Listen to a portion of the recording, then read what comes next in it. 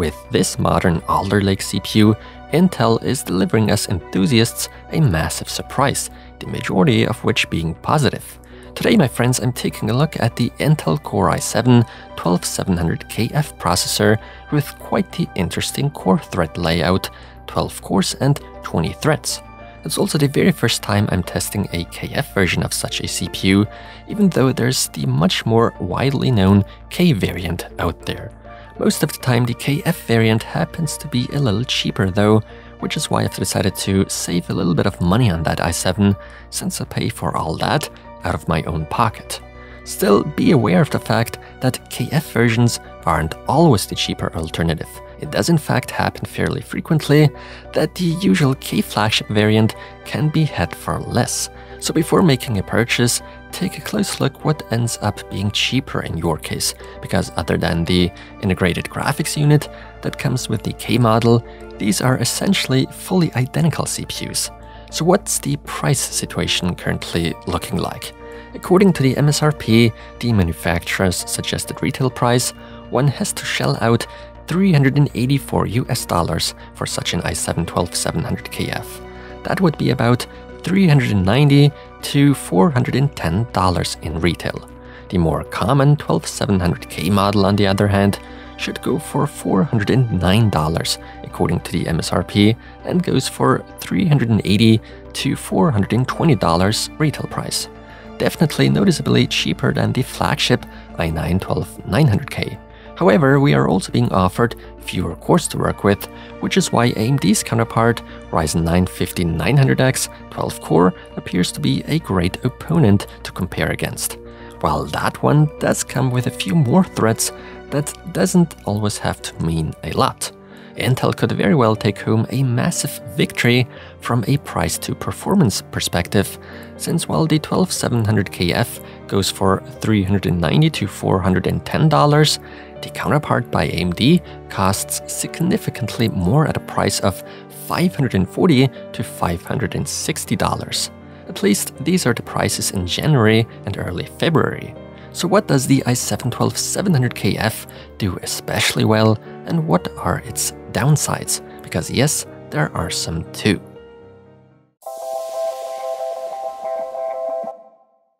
Now, before we dive in too deep, I'd like to voluntarily and without any payment kindly thank the strongest and bravest of Spartan warriors out there. He's going by the name of EaseUS and gets all the wares I need for my reviews through the hardware shop named Equipper. Thank you so much, #not sponsored. First of all, I'd like to point out that these new Intel Alder Lake CPUs can be operated both with DDR4 as well as with newer, more exciting yet pricey DDR5 memory. Obviously not mixed, that is. So one should certainly pay attention to what motherboard one picks up in terms of RAM slots. This is where some mix-ups are bound to happen, so take a close look before making the purchase. For my testing, I decided to go with DDR5 memory, which did not only cost me a lot of time, but money as well. Finally, Intel managed to make use of its so-called 10nm process we enthusiasts have been talking about for years now. So some great leaps are to be expected here, and such are very much visible when glancing over to the core layout. The 12700KF/12700K comes equipped with 12 cores and 20 threads. Why now 24 threads, as it's usually the case, you ask? Well, simple, because Intel has introduced so-called performance and efficiency cores, P and E cores for short. These not only come with different clock speeds, but those P cores offer 2 threads per core via hyperthreading, whereas a single E core only offers us a single thread per core. For my tests, I've gone with the Gigabyte Z690 Gaming X DDR5 simply because there was no ASRock board in stock at the time I made my purchase. As a matter of fact, I was trapped in some sort of power restart cycle with that Gigabyte board, which I discussed in my previous video about the i9-12900K. So I had to free myself from that cycle in order for the system to finally power up properly. For the RAM, I went with the G-Skill Trident Z5 DDR5 6000 MHz with 32 GB. Unfortunately, I couldn't get those 6000 MHz to run stable with my Gigabyte board and its current BIOS version, so I had to content myself with a compromise, which was 5800 MHz. Taking care of cooling duties is the Be Quiet Pure Loop 360mm AIO liquid cooler. It's the only cooler I have that currently comes with the required LJ1700 mounting kit. All is being tested with my usual RTX 3090 graphics card in order to not suffer too big GPU limitations. Very well, it's time to take a look at the different clock speeds. The faster P-cores of the 12700KF, according to hardware info, clock at 4.7 GHz at full load. The remaining 4 E-cores then only run at 3.6 GHz each. I find it interesting how strangely stable the clock speed behaves, or rather, how it's being read out. If that's really 100% correct, I cannot tell for sure for the time being. The max turbo/boost clock goes all the way up to 5.0 GHz, which certainly is quite nice. In-game, we pretty much get to experience the same clock speeds as seen under full load, but needless to say, we simply cannot compare that one-to-one, which also applies to the power draw.